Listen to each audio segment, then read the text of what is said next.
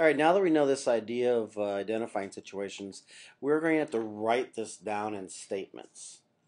This is called proofs. We're going to prove what we know with evidence. Some, I always want to start with things that they give us. So you're going to make a statement because. This is true because. So we know that GH is congruent to JK because they told me so. And we just say given. GH. They have a tick mark. They also write it up here. We also know that HJ is congruent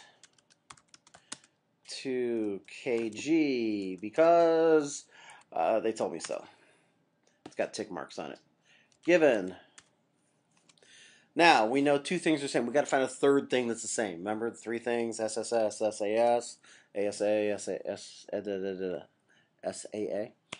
All right, so I got two sides. I better find a third side. Whoa, that JG, it's the same segment, and it's in both triangles.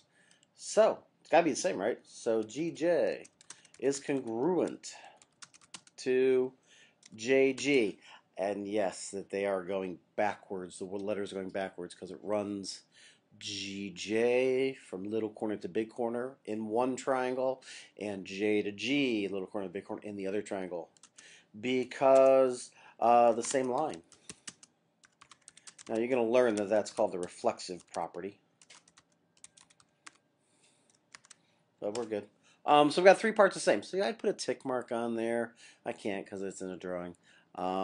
So we know, so therefore, triangle GHJ is congruent to triangle JKG because side, side, side.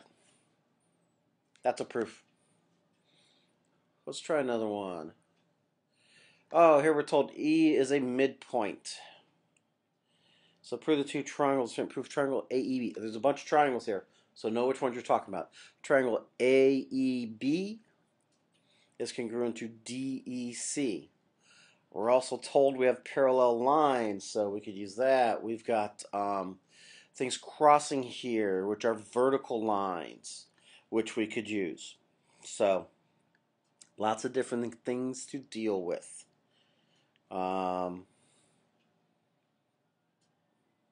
So, start with something.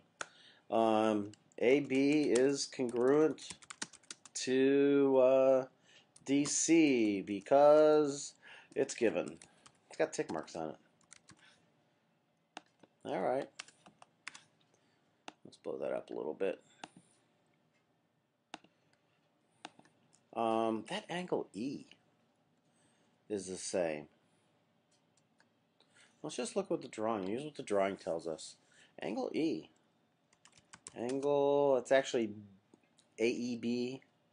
AEB is congruent to angle AEB DEC because